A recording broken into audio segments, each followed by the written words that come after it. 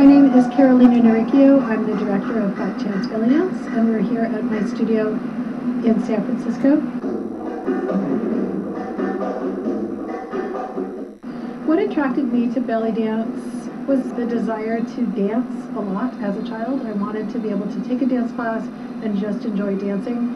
And I decided to take a belly dance class because I perceived it as a solo dance form, and I had been pretty disappointed in my youth going to social dances where you had to wait for a boy to ask you to dance. And so I decided to find a solo dance form, and it turned out to be belly dance. And the ironic thing is that I ultimately ended up creating a dance form that you have partners, but you don't wait for them to ask you to dance. It's all just a group effort.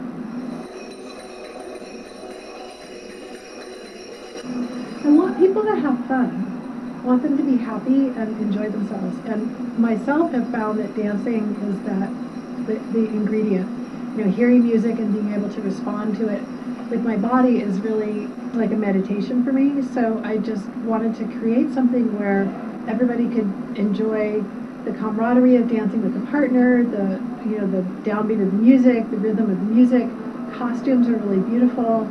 And just sort of like forget about everything for an hour when you come to class. Just have a good time. The dance form itself, I designed around a core series of steps. So everybody learns the same steps the same way. There's no changing the steps. The steps are the words. The way the formations work is the vocabulary. It works exactly the same way every single time. So everybody knows exactly what's coming at them, when it's coming at them. To the audience, it looks magical, but to us, it's a script that we can read and we can even see things coming. My favorite part of teaching is seeing the aha light bulb go on over somebody's head.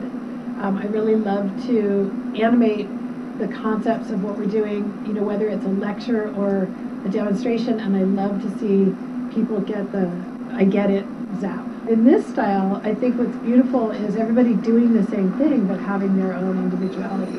So I think it makes a really interesting panoply of color and movement for the audience to look at. And my favorite part of performing the dance is bringing the audience something that they had no idea they were going to fall in love with. I'm confident that somebody, maybe not the whole audience, but somebody in the audience is going to be completely transformed by the end of it. The more happiness that goes around comes around. So if everybody's for a moment just meditating and happy, it's got to be good for the planet.